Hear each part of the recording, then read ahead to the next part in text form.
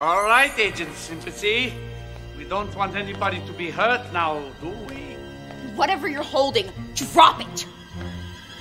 Gladly. Don't look, Rocky, it's a trick. It'll turn you into a... Rocky! Rocky? Kaboopsie! Well, Agent Sympathy. No, that was just a little joke. But I am afraid that you and this flying rodent have reached the end of the road. Now get ready for a taste of Pennsylvanian hospitability. And so, Rocky... As soon as we go live, the current will pass through your brain, and you will be turned into a helpless, mindless vegetable. My fellow Americans, say hello to Fearless Leader. Hello. You are tired, America. You are getting very sleepy. Your mind is mush. You need help. Yes, America? You need me to run your country. You really need me. So vote for me as your leader. Vote for Fearless Leader. We will vote for Fearless Leader. I will vote for Fearless Leader. Yes, America. I will bring order to the government. This country will finally have a president who can respect. And no sooner had Bullwinkle emerged from the printer than his mighty antlers momentarily jammed the quality control signal, reversing the vegetation process and bringing Karen and Rocky miraculously back to life. You're just in time. Allow me to introduce our newest agent. What is your command, Fearless Leader? Check it out, it's one of the final contestants, Bullwinkle J. Moose. So, B-Dubs, let me ask you, what's your winning strategy for tonight? I will destroy everyone. What my client means to say is he will destroy the competition. And you are... His agent! Fearless agent! Bullwinkle, big night. What's going through your head right now? Nothing, because I've been brainwashed. What he means to say is he will brainwash the competition. No more questions! Come on! Invitations? Moose, show him your badge. Okay, you're good to go. It's no use! No amount of makeup can make Moose ready for close-up! It's not his face we need, it's his mind. Now remember, after you take the pie out of the PU device, you must slice it open so it stinkifies all the world leaders. Understand? Now repeat the plan back to me.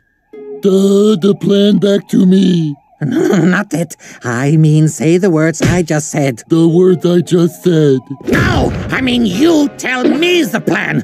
No, that won't work either. On your head! I think to successfully brainwash someone, they need to have a brain first. Bullwinkle! There you are, buddy. Thank goodness you're okay. Oh no! What have they done to you? I must complete mission. Mission? What mission? He works for us now, you silly squirrel. What? My best friend would never work for you. Oh no? Moose, take care of Squirrel. Take care of Squirrel. Bullwinkle, no! When we last left our heroes, a brainwashed Bullwinkle was about to let Rocky have it. But then he passed Rocky and let the water cooler have it instead. Take care of Squirrel. We know, okay? Brainwashing Brainless Moose was not such a hot idea. Stations. Time to go, Moose! Bullwinkle J. Moose. Signature dishes. Boris and Natasha started warming up, then raced to the stage to stop that pie. Pie crust is finished. Now here's the part where I talk to the contestants. Bullwinkle, tell us what's in your pie. The blueberries, lutefisk, and doom. I'm sorry, did you say doom? Oh, yes, it's a rare spice, darling. You know it. Wake up, Bullwinkle! You've been brainwashed! But this ought to cool you off! Or make you look like Santa. Squirrel! Bullwinkle! Must cook pie. So, as Bullwinkle headed over to the PU, that meant there was just one plucky squirrel that could stop the stinkpocalypse. I gotta stop him from cooking that pie! Pie of Doom is ready.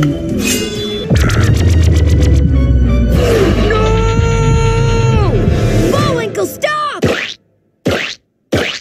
You don't want to do this. I know the real Bullwinkle's in there somewhere, and that Bullwinkle would never stinkify these innocent people. You may have been brainwashed, but you could never be heart-washed. Aww. So look into your heart. That's your elbow, buddy, but I'm glad you're listening. Now listen to your heart and don't cut this pie! Come back to me, buddy!